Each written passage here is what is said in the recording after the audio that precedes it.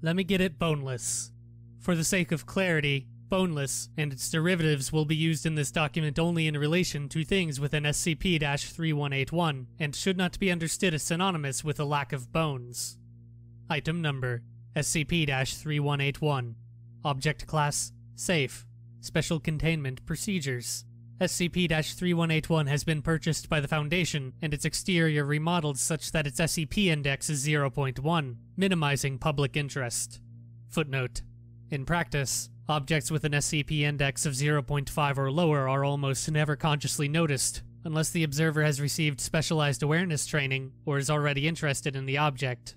Remote surveillance is performed from an office building that shares SCP-3181's parking lot.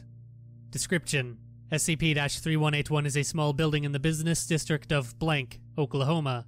Within the confines of SCP-3181, the concept of boneless is distinct from the lack of bones. Something can be boneless despite possessing bones, and the lack of bones is irrelevant to whether something is boneless. Furthermore, any object, event, location, information, etc. can be sensically described as boneless or not boneless. Standard anti-cognitohazard precautions do not affect SCP-3181's anomalous property, indicating that this is not a perception-altering anomaly, but instead some other phenomenon.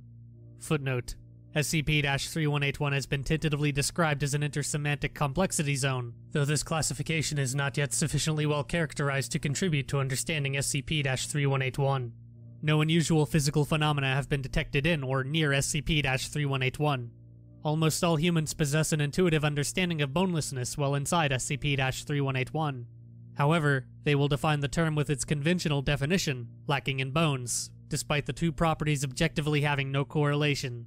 As a result, the actual meaning of boneless is unknown. Subjects experience a level of cognitive dissonance that prevents them from carrying this to its logical conclusion. For example, while a subject might identify an animal as boneless and believe that bonelessness implies the lack of bones, they will interact with the animal as though they believe it to possess bones. Objective assessment of the situation can only be performed outside of SCP-3181, though this prevents the recognition of bonelessness. When provided with the same information about something, 98% of subjects will agree on whether it is boneless, provided they are given enough information to make the judgment, and the thing is inside SCP-3181. Visual information alone is sufficient to identify bonelessness in 65% of cases, or 40% when color information is withheld, while a further 20% can be confirmed boneless via touch. In all remaining cases, some combination of the two is necessary. Relatively intelligent animals can usually be classically conditioned to differentially respond to boneless stimuli. Additionally, an artificial neural network has been trained to differentiate between boneless and non-boneless images, with a 71% success rate, though it will only perform better than chance while it is inside SCP-3181. The following generalizations have been made about bonelessness. Any two things that are mostly identical will either both be boneless, or both be non-boneless. The probability of two things sharing the same bonelessness status decreases as differences accrue between them.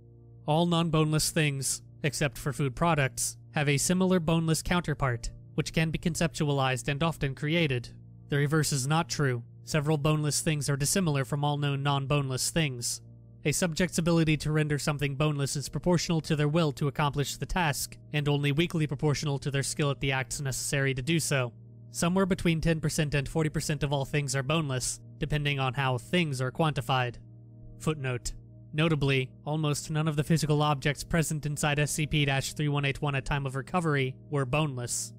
Boneless things are considerably more desirable than comparable non-boneless things. Canines are unique in preferring non-boneless things. Ordained priests of any Christian denomination are always boneless. Other humans are almost never boneless. Things that appear angry, insufficiently clothed, or internet-connected are more likely to be boneless. Temperature is irrelevant to bonelessness unless it results in an obvious qualitative change. Food products are never boneless. While other hypotheses have been made about bonelessness, the statistical methods necessary to evaluate these hypotheses have not yet been agreed upon. Those present in this document are those that are understood as true by consensus of SCP-3181's research team, or that are considered relevant enough to include provisionally. Appendix A, download PDF, 218.0 MB, contains a list of all things for which bonelessness status is known. SCP-3181 developed its anomalous property in January of 2018.